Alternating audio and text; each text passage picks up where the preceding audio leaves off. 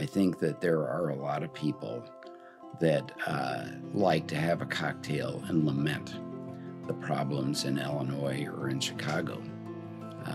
But it's dirty. They don't want to get involved in politics and policy.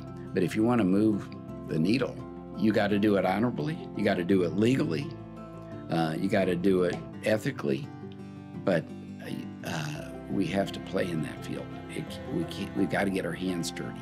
After years of leading his family's fourth-generation Illinois company, Bachrach Clothing, the largest privately owned men's retailer, Ed Bachrach has gotten his hands dirty to shape Illinois' future.